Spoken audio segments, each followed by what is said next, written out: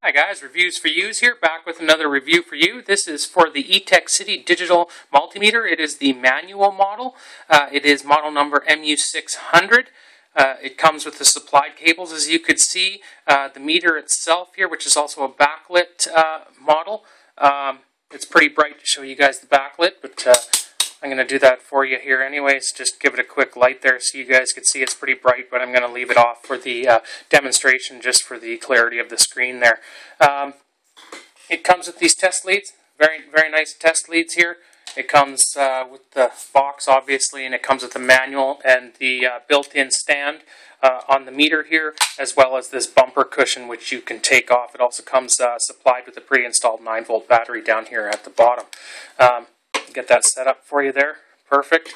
Like I said, it's the manual ranging multimeter, so you have to select what range that you're going to be testing. Say for household up here, you have a 200 volt or 500 volt, so usually if you're just testing things around the house, you would put it on the 200.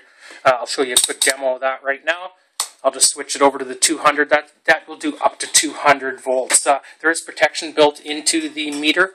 As you can see in the background here, I do have an AC outlet there for you guys, so I'm just going to quickly plug these probes in here for you guys. And just in case you don't know either, the black is your common. It goes into the wider slot on your wall, and the red goes into the other one, just so you know. I'm going to get that plugged in there for you, and as you can see on my screen, it's putting out 121 volts.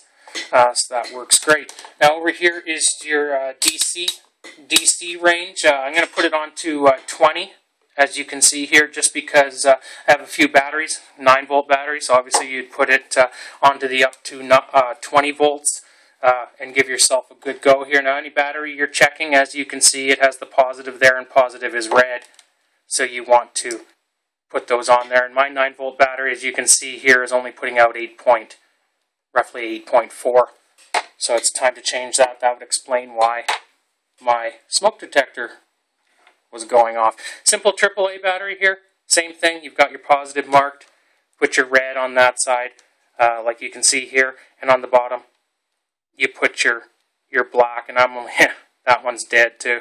Well, actually it's 1.5 volts, this alkaline battery, so I'm getting a 1.45, so it's actually really good. Now besides batteries, well, there's another button cell, same thing, positive side there, same reading. I might as well do it quickly here for you guys. It might be a little bit harder to test this. We'll see. It's a 3-volt. It's putting out 2.87. Pretty good. So there's that. Not only that, if you're suspected of fuses, say in your car or around the house, things like that, a fuse, and you're not sure if it's working properly, obviously you can see here, you can see the filament inside the glass. You can tell that, you can see that wiggly line. It doesn't look like it's broken, but say your fuse isn't working. Really nice feature about this meter is you put it down here to the red zone. It's called continuity. What continuity does is it tells you if you have a complete circuit. And if you can hear this, you can hear that beep, that means you're actually completing a complete circuit. Now, for checking fuses, you don't have to worry about positive and negative. You simply put it on one side, you put it across to the other, and if you get that beep, you know that that fuse is good. Now, another thing that I really like is light bulbs. Well, here's a light bulb. This one, you can actually see into it. It's a clear one. You can see the filament going around the entire thing there. And actually, I took this out and I know that it works. Easy way to test, though. Why not give her a go? Continuity, doesn't really matter. Same with negative and positive, it doesn't matter. You put it across there, you know you have a good bulb. You can also take a look in the clear ones. Now, if you have a frosted bulb, how do you tell? Sometimes you give it the shake test, you get a little bit of the filament rattling around. Sometimes you hold it up to the light and you can see the filament down at the bottom. Sometimes you can't, because the filament actually doesn't come separated from the support brackets inside the bulb. So giving it a shake test or whatever, or looking in the bottom, you can't tell. So that's when the continuity comes really handy. You're wondering why that bulb isn't working. Obviously, you know, most people are just going to throw it out and get another one. Put your one tester on one side, one on the other. I got a beep, so I know my bulb's good. If it wasn't working, it wouldn't beep. It's that simple. Christmas tree lights, guys, same thing. You got your two little wires coming out of the bottom, pull the bulb out, stick one of these on there. If it's not beeping, you know that bulb's gone. You probably know it's gone too because it's not lighting. But in case you want to know, check all your lights in your strand. Very easy way to do it. It'll also do resistance, and it'll do over here, and it'll do your ohms, and all the ranges are listed around the side.